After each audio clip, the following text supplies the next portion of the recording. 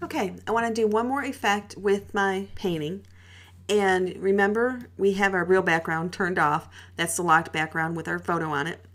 And I'm going to go to the top of my stacking order, and I want to combine all my layers into one. So I'm just going to go to my Layers panel menu, and I'm going to choose Merge Visible. So that does not include my original picture because I had the visibility icon turned off. Okay, so we've compressed all of our different layers into a single layer, so we can't make any edits to it, and we're ready to place some more. I'm going to click on the filter menu, and I want you to take a look at oil paint. This is actually kind of neat. And I'm going to choose here at the bottom, I'm going to fit in view so I can see my whole painting, make sure it's visible. And here we can come in, and now we can actually make our painting look like a masterpiece. So here on the right, you can see we have a couple settings that we can modify. We've got the brush and we've got lighting, and we can modify the brush strokes that we've created earlier by clicking and dragging. You can see as we're going to the left, it gets a little bit more texture to it, and as we go to the right, it smooths it out. So we can play with those settings. I'm going to actually bring mine down, maybe to around the 3 number. And then Cleanliness, this is going to clean things up a little bit.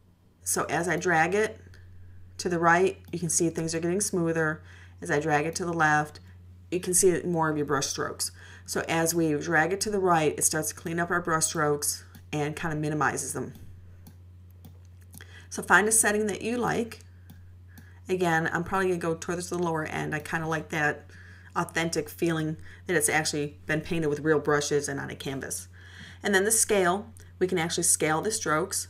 And this is similar to some of the things we worked on in the filter gallery before. And the bristle detail. So we're all the way at the max here. Let's go ahead and bring it down a little bit to see what happens.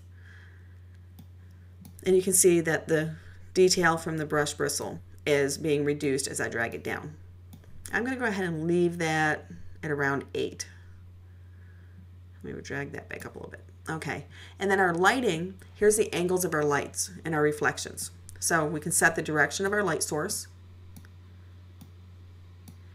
and dragging this around.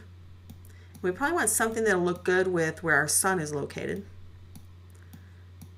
I kind of like the numbers down here and probably the low 200s. And then our shine, we can set for the reflections. So we can bring that up, make it a lot more intense. And then obviously as you're playing with these, you may want to go back to your settings and readjust them. Let's go ahead and click OK. And that's our final masterpiece. It actually looks like we could have painted this on a canvas with real paint.